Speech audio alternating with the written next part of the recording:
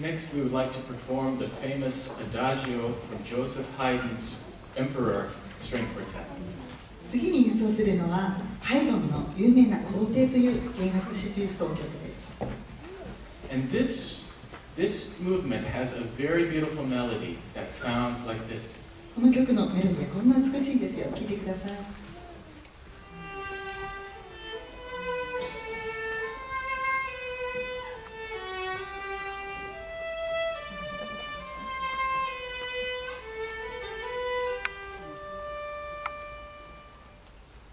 Let's try humming along as we listen again to the beginning of the melody. この綺麗なメロディー、皆さん一緒にハミングで一緒に歌っていただけますか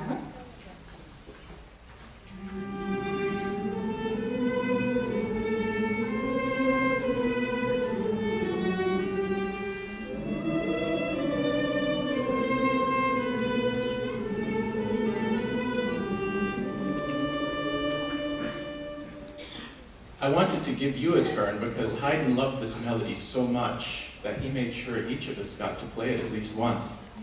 このメロディーを歌うチャンスが実は私たち4人ともに与えられているんです、この曲では。だからお客様方にもそのメロディーを歌うチャンスをね、ちょっと経験していただきたかったんです、今。And part of the fun as the listener is seeing, well, who's playing the solo? So I'd like to play a game. 聴きながら注意してほしいのは、誰がメロディーを弾いているのかなっていうのをよく見ながら聴いててほしいんですね。で、ここでゲームをしてみます。Only one of us is going to play the melody now, and the rest of us will only pretend. この中で一人だけが今メロディーを弾いていますけれども、他の人は弾いてるだけ、弾いてるふりをするだけっていうのを弾いてみますね。See if you can identify who's playing the melody and point to that musician. 誰が弾いてるかっていうのをよく聞いてよく見て、その人を指さしてみてください。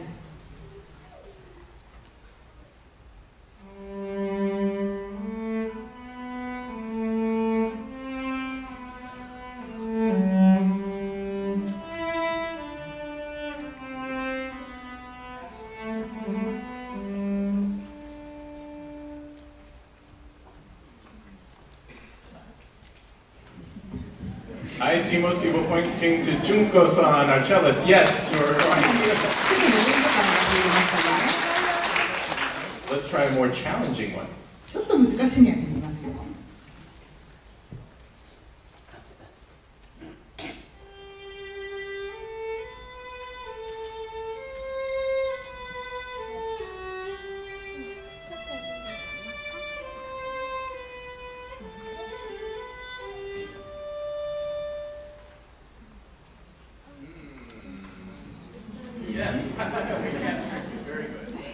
忘れない人たちですね。はい、合っています。セカンドバイオリンの愛さんが弾いていらっしゃいました。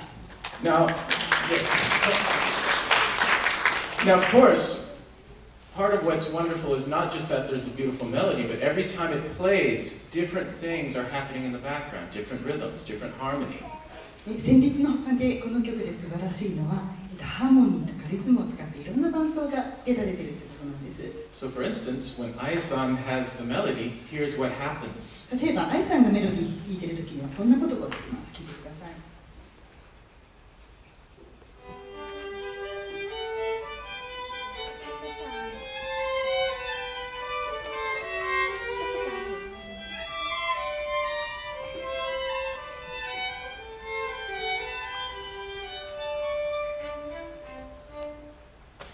So each time, the melody is just a little bit different because of what's happening. So please enjoy each of us as we take a turn and notice the wonderful, brilliant things that Haydn does to vary this melody.